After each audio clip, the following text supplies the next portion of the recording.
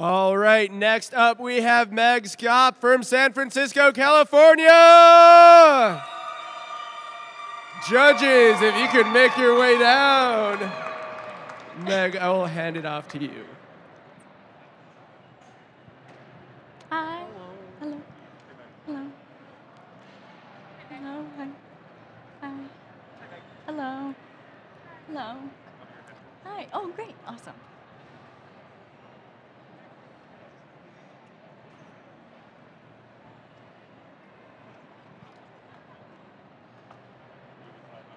All right. We all settled? Okay. May I have my music, please?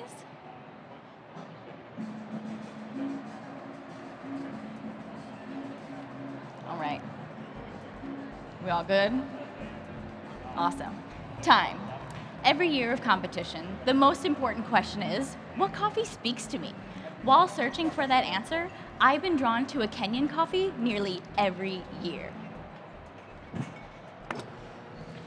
This year, I had the extraordinary opportunity of cupping an entire table of Kenyan coffees from the Othaya Cooperative, a Kenyan-run society known for its progressive business practices.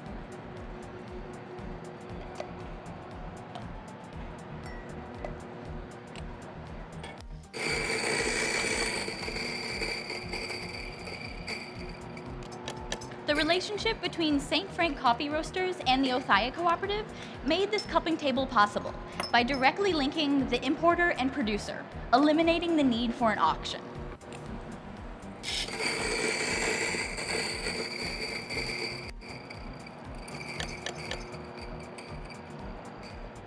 Today, I want to bring you through my process by diving deep into my journey with this coffee.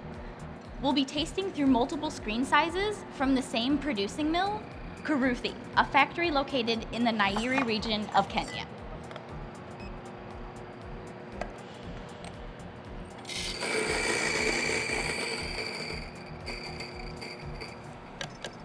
Cupping so many Kenyan coffees was incredible, and that's where I discovered that Kuruthi had differences in flavor according to screen size.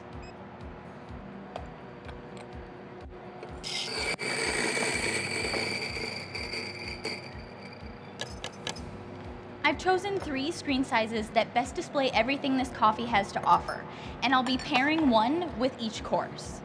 First, we'll taste Kuruthi AA, which I have chosen for its balance on its own.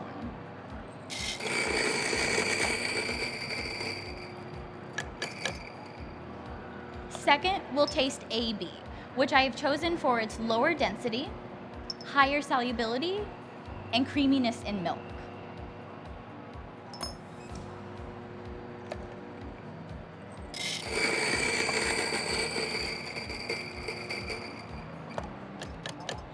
Lastly, in my signature drink, we'll be tasting the pea berry, the most concentrated form of this coffee.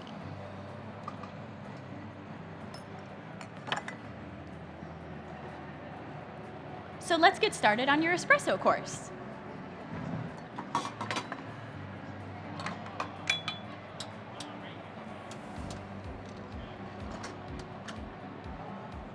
Kuruthi is a field blend of SL28, SL34, and Rui 11. Grown at an elevation of 1,800 meters above sea level, this slows the cherry maturation, resulting in complex sugars, creating really beautiful and unique flavors. I'm brewing the Kuruthi at 18 grams in, 40 grams out, in 27 seconds. This ratio creates a bigger extraction, in turn tempering some of the bright acidity, which balances and clarifies the flavors. In other words, it's the tastiest this way.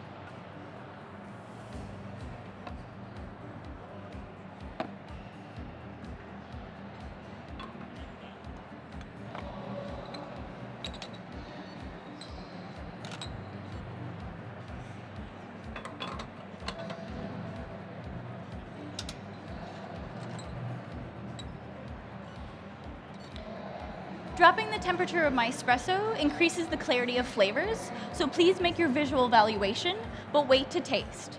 I'm going to stir your coffee with frozen spoons so you have an ideal flavor experience.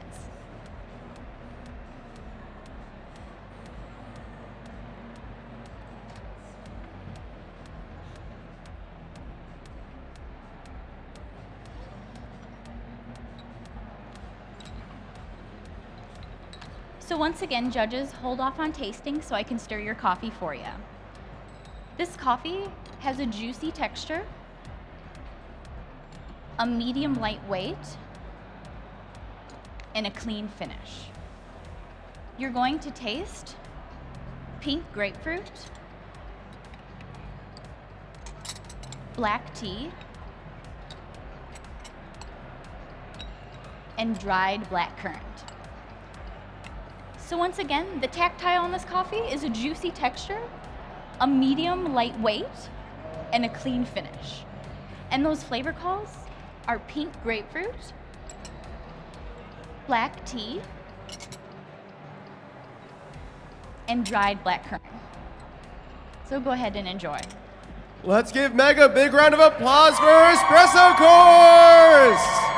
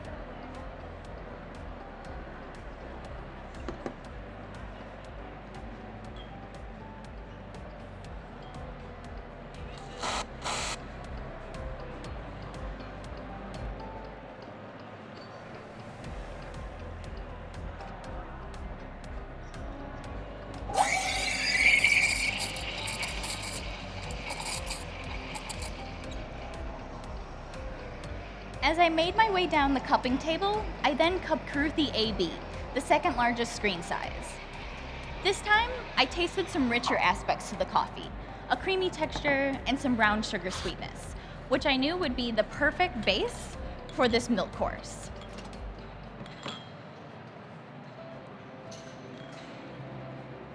When compared to the AA that you tasted in your first course, the AB is significantly less dense and more soluble, which required me to change my extraction to 19 grams in, 36 grams out, in 25 seconds. I'll be making you cortados today with an organic, full-fat milk. This milk is from a dairy cooperative with grass-fed, free-range cows. These cows produce a rich, protein-heavy milk, which brings out the natural sweetness of my espresso. I steam this milk to 130 degrees to achieve optimal sweetness.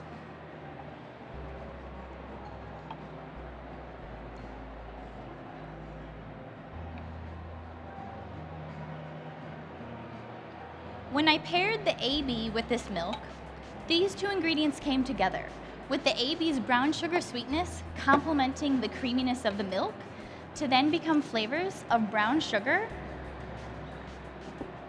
cheese Danish, and lemon shortbread. So once again, those flavor calls are brown sugar, cheese Danish, and shortbread. Lemon shortbread, sorry. No drinking instructions for these, just simply enjoy as I hand them out to you.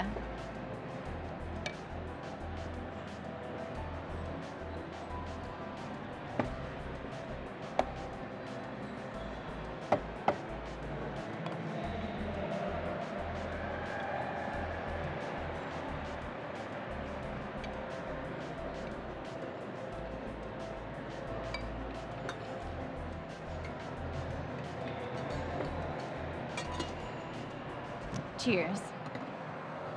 All right, let's Enjoy. give Meg a big round of applause for her milk course. Cheers. Enjoy.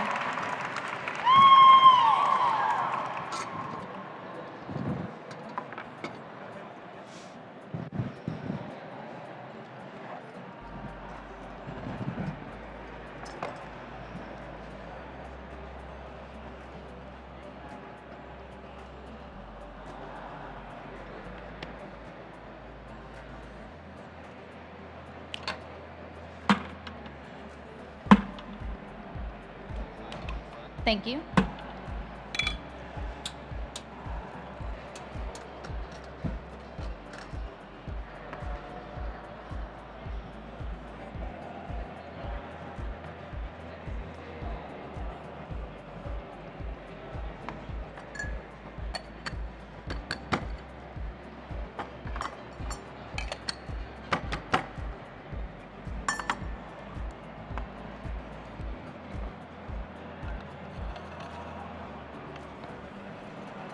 The last lot we are tasting would have been considered defective years ago. We're tasting the Karuthi pea berry. Pea berries are sorted like all the other cherries, by density. So you don't even know it's just that single seed inside the cherry until the post-washing process.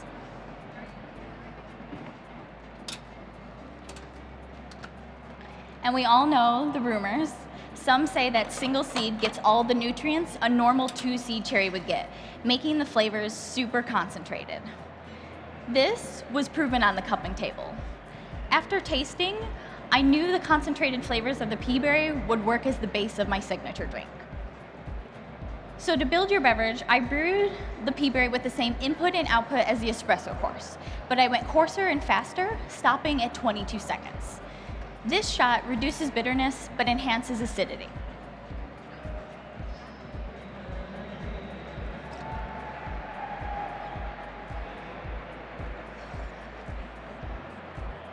Now I'm taking it a step further, and I'm going to filter my shots through an AeroPress. This is going to remove any insolubles, thus reducing viscosity and clarifying the espresso, making it the perfect texture for this beverage.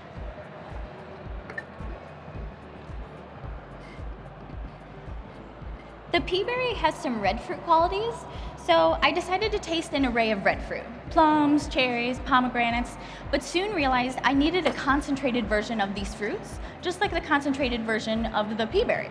So I found this plum shrub, which harmonized with the pea berry's inherent sweetness and acidity. I'm using 24 grams of plum shrub. Next, to build structure and add complexity, I made a botanical tea concentrate, which is comprised of lemongrass, tarragon, and spearmint. I made this concentrate by brewing at a 1:10 ratio of tea to water. I'm using 18 grams of this concentrate. Now, I'm adding all of my ingredients to this rapid cooling pitcher, since these flavors are best experienced at a cool temperature. I chose this cooling pitcher instead of ice, so as not to dilute the flavors and to maximize texture. So, to open up all these concentrated flavors and add effervescence, I thought tonic water brings it all together. And what better tonic water to use other than elderflower to amplify my coffee's florality? So up front, you're going to get an aroma of lilac florality. Then, as you sip this refreshing and effervescent beverage, you're going to taste tart green apple, juicy blackberry, and mint in the finish. So once again, those flavor calls are tart green apple, juicy blackberry, and mint in the finish. Cupping this coffee was a reminder of the complexity of coffee. I had an extremely varied sensory experience while cupping, and I wanted to bring that same experience to you today, judges. I hope you enjoy. Cheers. Cheers. Enjoy.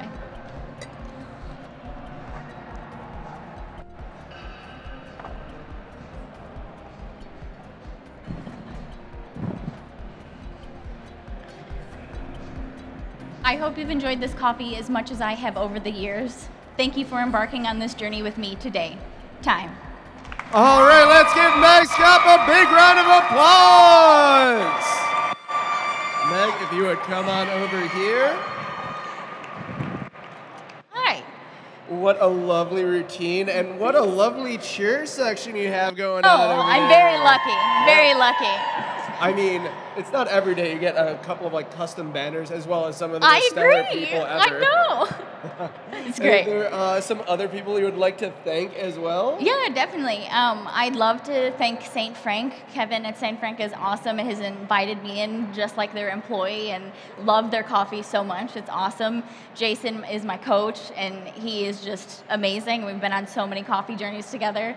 And have to thank my boyfriend Reef, who is a coffee genius and helps me with everything. And my best friend Rachel. Awesome. Well, let's give Meg another big round of applause. All right, and we're going to take another quick break with a word from our sponsors.